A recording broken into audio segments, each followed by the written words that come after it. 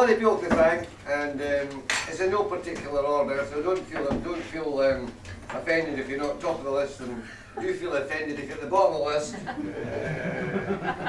I'll just run through it very quickly because it's you all know the people involved.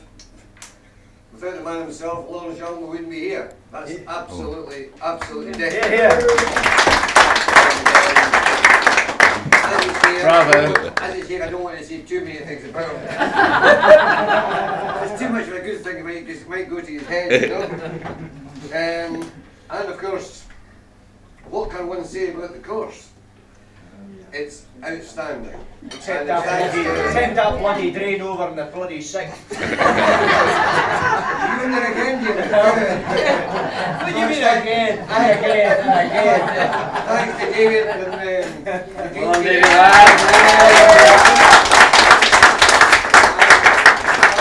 one of our sins, obviously one of them was his assistant's my grandson, so on behalf of Good Lord. And I mean, that's a course that's been seriously well established for many years. And the green is just not in the same league as ours. Nope. I mean, not in the same league. It's like, first thing I said to David today is it's just a credit to him for the actual work that he's actually managed to put in to make the course like it's been for the day, for us all to enjoy. Fortunately, it didn't make it good enough for me, David, so I'll have to talk to you later. Now, fortunately, it's like a friend of mine, a good colleague, Mr. Lobb, actually quoted down the list, so this is just reading from the list. We're also very lucky in our club to have a secretary. I was just trying to put the right word here to describe Terry, actually. Maybe the best way is to leave it all to your imagination. And without Terry and Carol today, I mean, the organisation, being left to me, you would be still, well, you wouldn't be here today anyway. It's just wonderful what he's actually achieved, the way he's actually run like clockwork. And again, I have to refer back to last night, where Graham and I were playing at Newton Moor, and the man who was organising the event was first out. And the rest of us were standing there saying, okay, what do we do now, you know? So I mean, these are clubs that have been long established, you know, we're a new club.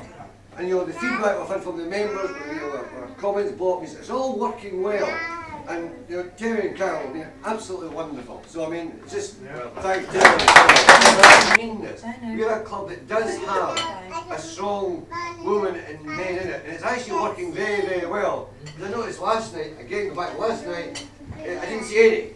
So there was actually no woman last night representing Newton Moor or Kingnewsy. And they said they've been established for 100 number of years. So I mean, we're a new club, and yet we're doing things that they've actually never even thought of doing, or for whatever big the reason they won't do it. So we're obviously leading the field. I'll just be down from here.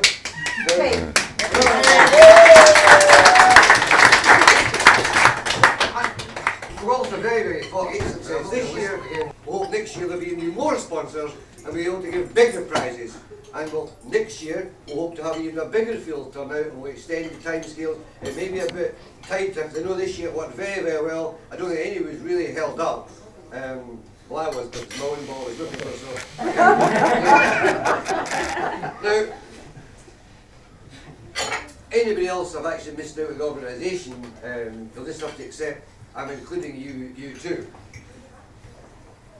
But of course, no Open can operate or function without you lot, the players, from home and away. But if you hadn't turned up, we wouldn't have had it open. So thank you very much for people who have travelled from far afield like Ballalosh and Orrick and from William, some from Edinburgh. But really, it's an open, and I think next year you're actually going to find next year we will definitely be forced to put a closing date on the number on the entries, because I have got no doubts whatsoever this is going to be a real on people's calendar. And once again, it's thanks to all of you people that's made this a success. And of course, we have here Lenny and Fiona working well.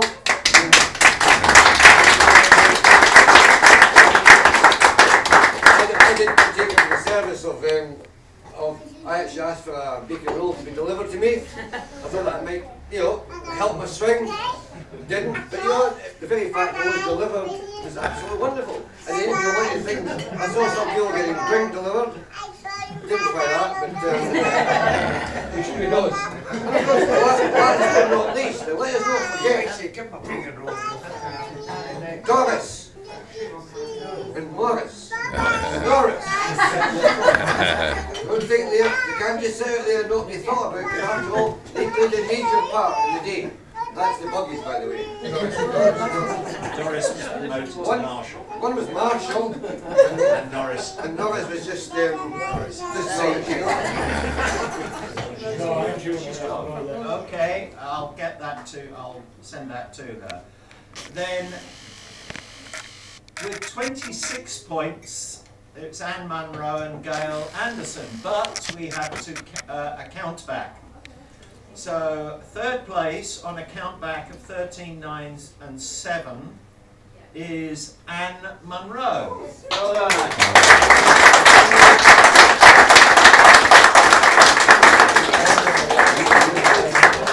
And because we feel that it's very disappointing to lose on a count back, there is a thank you for turning up and a special prize to Gail, who came fourth officially. So Gail Anderson. Gail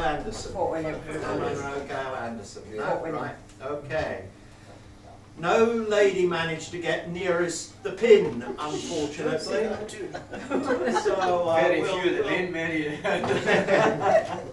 So the longest drive for the ladies is Marilyn McDonald.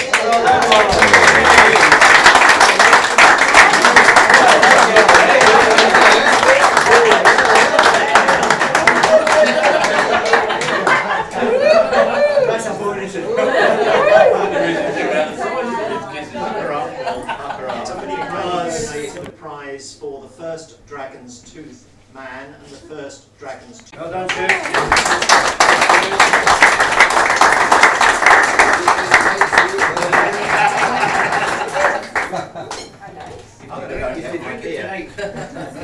Two men with 39.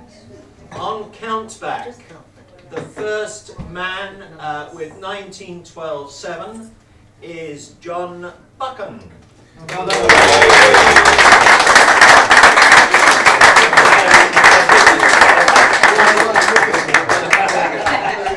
And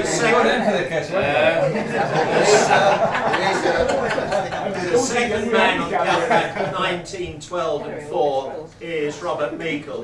He is on his way back to Edinburgh, so we'll sort that out with him.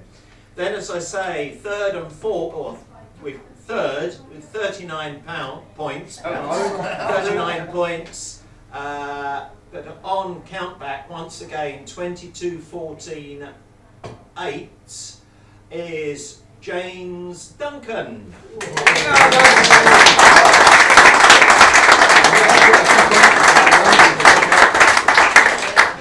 And the second gentleman, or failing that, man, on 21-16-9 countback is Tom McCallum. I'll do that one. Did Tom say if he won we'd buy a round for everybody? He's a wine connoisseur. So the winner of the competition was Tom McCallum. Don't spend it money beyond the bar. So the nearest the pin for the gentleman, or failing that, fellas, nearest the pin was Andrew.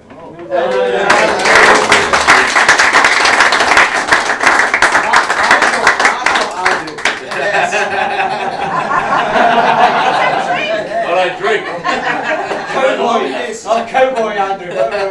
Longest drive is Martin Duncan. Well done.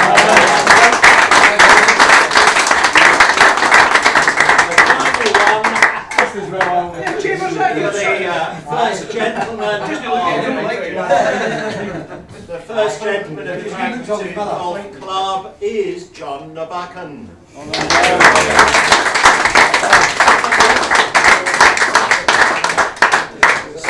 it except for the raffle. Oh, right. Well, who's going to